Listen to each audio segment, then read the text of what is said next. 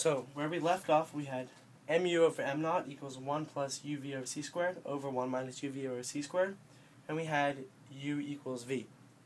So let's do that. Let's replace all the u's with v's over here, so we get mu over m naught equals 1 plus v squared over c squared over 1 minus v squared over c squared. Okay?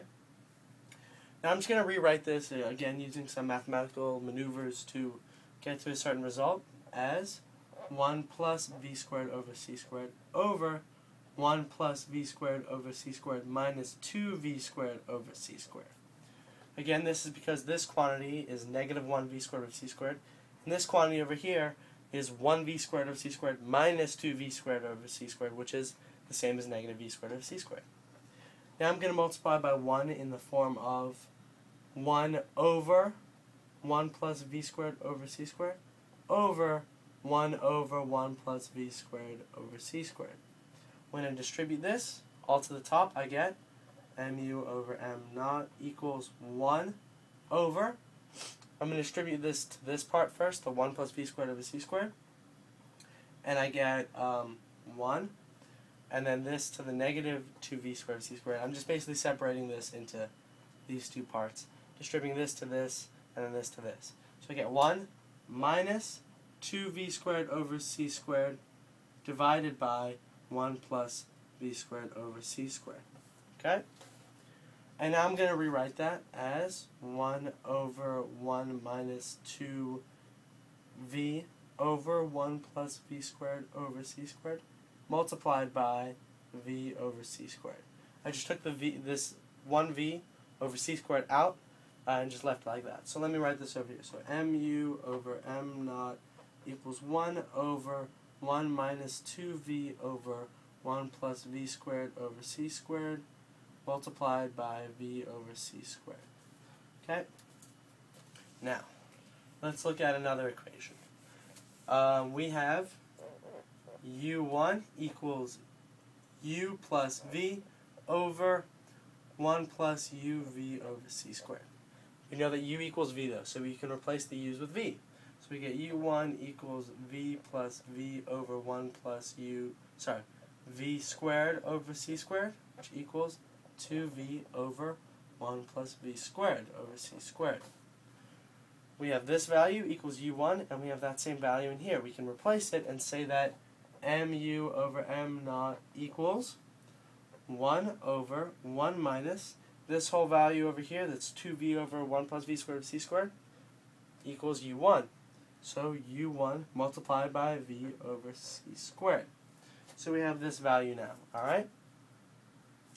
Now let's look at another little bit. Let's take that u1 equation again over here.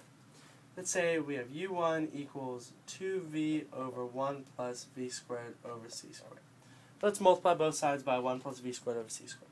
So we get, when I multiply it out and distribute the u1 plus u1 v squared over c squared equals 2v. Alright? Subtract 2v from both sides. I'm going to write this as this. Negative 2v plus u1 v squared over c squared equals negative u1. Alright? Now I'm going to multiply both sides by u1 over c squared. So multiply this side by u1 over c squared. Okay? And I'm doing this to achieve a result you will see in a minute. So I get, when I distribute, negative 2v u1 over c squared plus u1 squared v squared over c to the fourth equals negative u1 squared over c squared. And I'm going to add 1 to both sides. Okay? I'm going to get 1 minus 2v u1 over c squared plus u1 squared v squared over c squared equals 1 minus u1 squared over c squared. Okay? Now, what can I do with this? I can rewrite this. Actually, it's factorable into 1 minus u1 v over c squared squared equals 1 minus u1 squared over c squared. How can I do that? Well, if I square this, let's see what happens. I get 1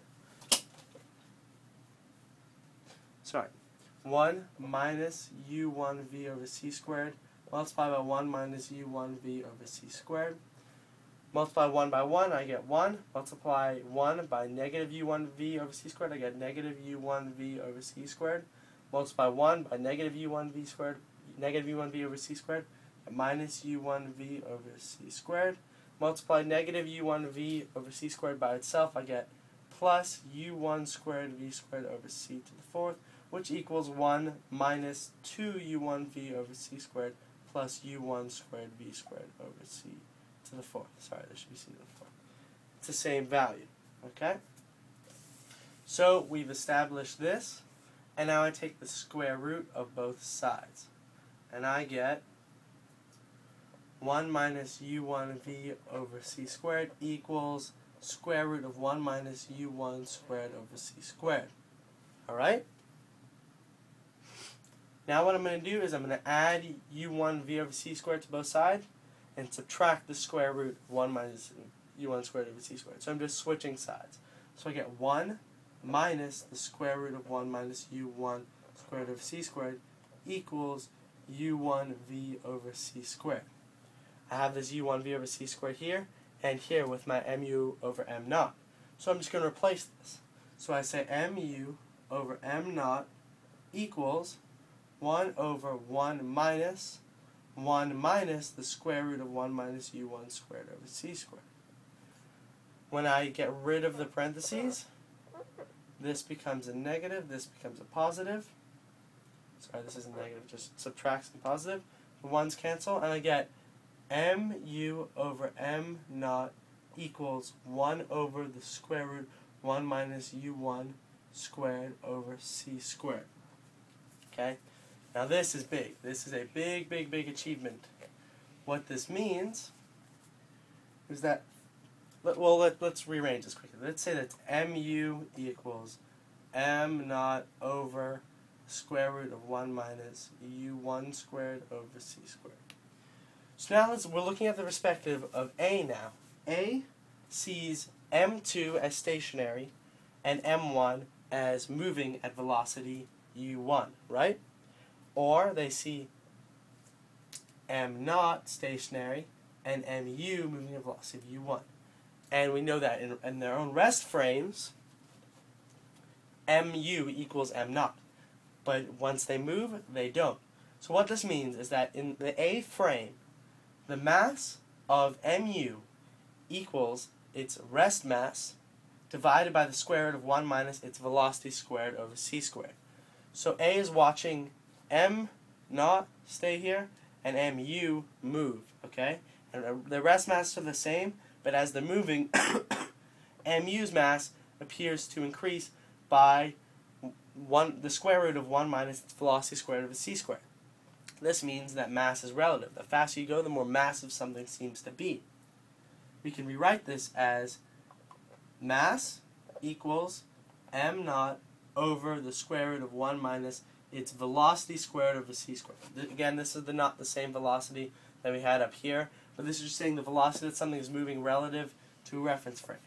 This is relativistic mass. Or I don't really like that term, but people use that just to describe it to beginners. The main concept here is that if we multiply both sides by v, velocity, we get mv equals m naught v over the square root of 1 minus v squared over c squared, or momentum equals, sorry, no, let's not write that. Just leave it at this, because there's no rest momentum. That momentum equals